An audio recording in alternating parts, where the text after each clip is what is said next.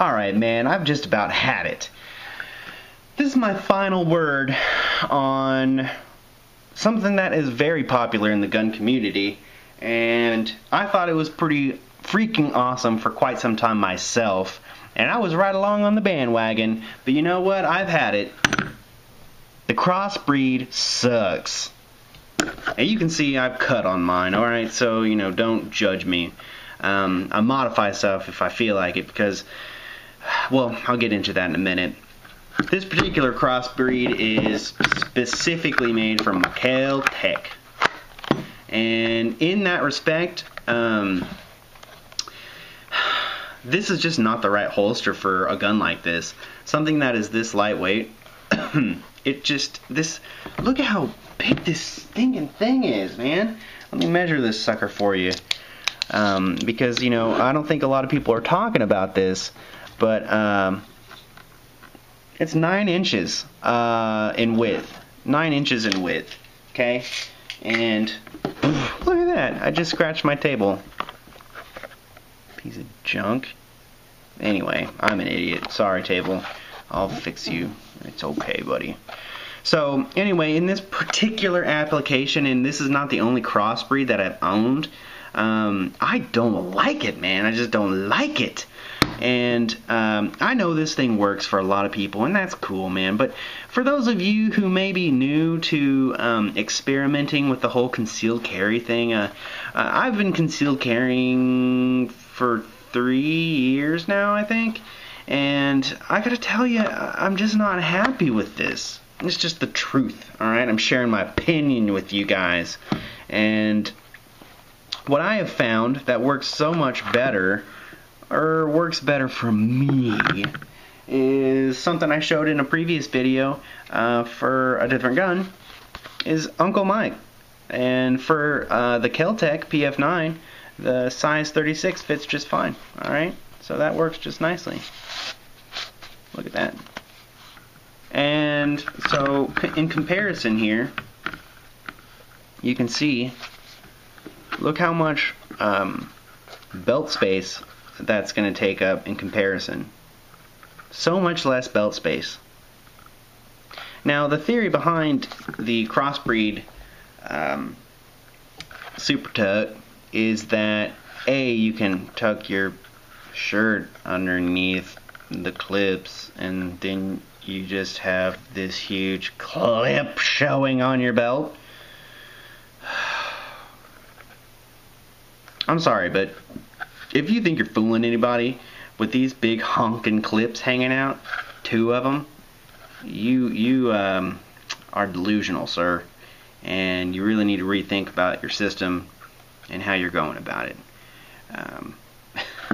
It's just funny. So that's kind of the idea, and the other idea is that it evenly distributes the weight on your belt. Okay, so it distributes the weight of your gun on your belt so it doesn't sag down, right? So it won't sag you down. Well, I have found that, and I don't hear anybody else saying this about the Crossbreed or the type, like this type of holster, okay, because there's a lot of them now. I got Crossbreed when Crossbreed was the only game in town as far as these type of holsters are concerned.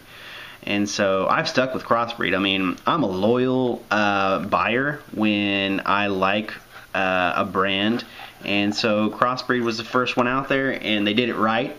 But the design in general is kind of flawed in the fact that this whole thing riding up against your body, look at all that. You feel that, man. And so many people say, oh man, the Crossbreed Super Tuck, like I put it on, dude, and had a 14-pound gun in there, and it just disappeared. It disappeared. I didn't know I was carrying it. Well, that's crap, dude. Like, this gun, I don't remember what it weighs, but it's really lightweight. Go look at my Keltec PF9 video, or any Keltec PF9 video, and they'll tell you what it weighs, alright? You don't need all that for a gun like this, okay? You just don't need it. This is weight too. This weighs. And not only does it weigh, but it's uncomfortable.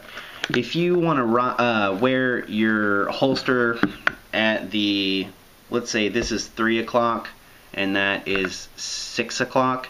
So if you want to wear it right about here at 5 o'clock, then this is, you know, does well there.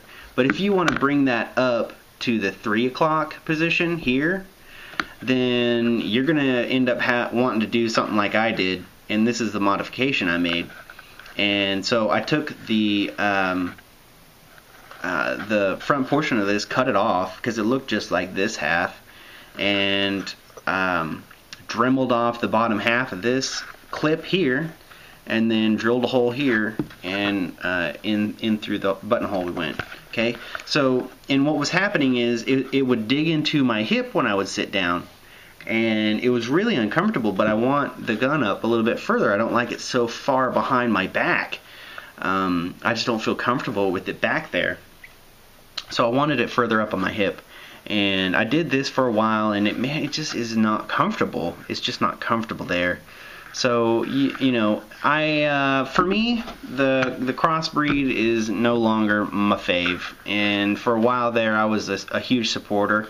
I thought it answered a lot of the issues in the waistband carry but when I first started researching this stuff, there weren't as many options as there are nowadays. You know, like nowadays is so long ago. But Crossbreed was the first dudes that were coming out with this, and it just seemed like it was really going to work well. And you know, I'm not saying it doesn't. Like, it is an improvement over some designs, and even this, like, you know, you're not going to be able to, like, this is just totally going to pancake on you when you have your pants pressure on there, and so you can't reholster this. You know, you got to create a hole and then stick it in there. So that's something to say for this design. So, you know, you can reholster this with belt pressure over top of that. But at the same time, this is just a cheap Uncle Mike, man. I mean, if I really wanted, I could get a Kydex holster for this thing, and I would be even more happy than I am with this cheap Uncle Mike's holster. So that's it, man. That's my final thoughts. I'm just kind of like, everybody just is so enamored with the this type of holster, and I'm gonna say it's flawed. You know, that's my thoughts, that's my feelings, and leave a comment down below if you totally disagree with me, or if you want to say, yeah, man, I feel ya. And honestly, this is really for people who don't own one of these yet, and maybe are just now getting their concealed carry, and they're thinking about something like this. I'm going to go ahead and suggest that you look elsewhere. This is a lot. There's a lot of material here, and it makes this tiny, wonderful gun feel like a big gun, you know. So, and when you put it in something simple, it goes back to feeling like a tiny little gun. And if you are claiming that something totally disappears on your hip, then I don't know if I totally believe you. And I think I've even said those words before. I mean, and some guns really are comfortable to carry, but you don't you know they're there. I mean, come on, man, you know they're there. I know they're there. Every time I've ever carried a gun on my hip, I have felt it. Okay, and that is not necessarily a bad thing. So anyway, I'm going to say no thank you to Crossbreed. This is the last one I'm gonna buy. So personally, I'm in the future, when I get the scratch for it, I'm gonna probably go Kydex. Maybe not for this gun. I'll probably just keep it simple. Use this Uncle Mike. But for my SD9, I'm definitely gonna go. I'm gonna try to appendix carry that, even though I got a fat gut. Don't judge me, man. Don't judge me. Alright, so I hope I didn't offend any of you that are just the lovers and supporters of Crossbreed.